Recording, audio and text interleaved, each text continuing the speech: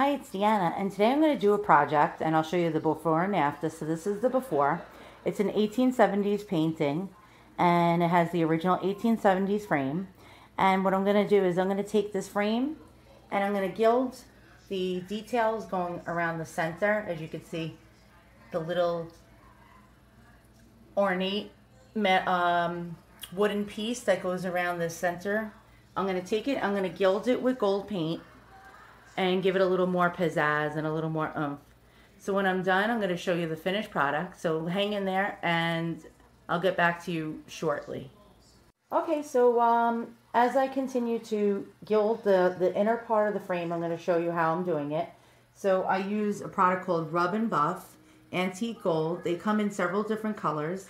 And as you can see here, it's very easy to apply. So basically, you dip a brush or a rag in this gold leaf stuff, and you just rub it over whatever you're painting.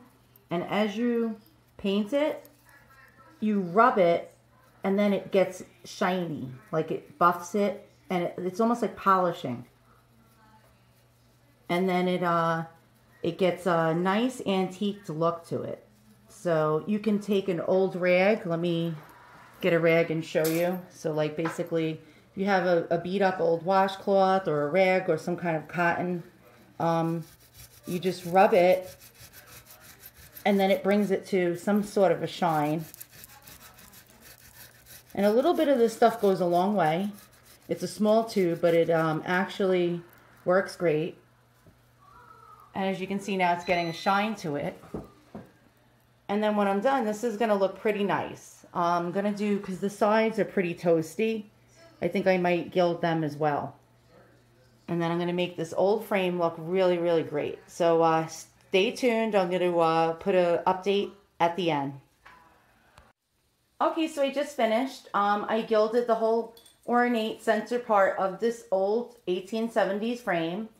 And now the picture looks prettier. It looks fancier. And I used this stuff, and it's called Rub and Buff Antique Gold. And it's quite messy sometimes, but I had a blast doing it.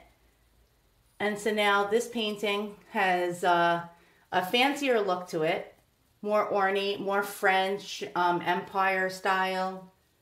And my husband hates this painting. He thinks it's ugly and hideous, but I like it because I like portraits of ladies from that time frame.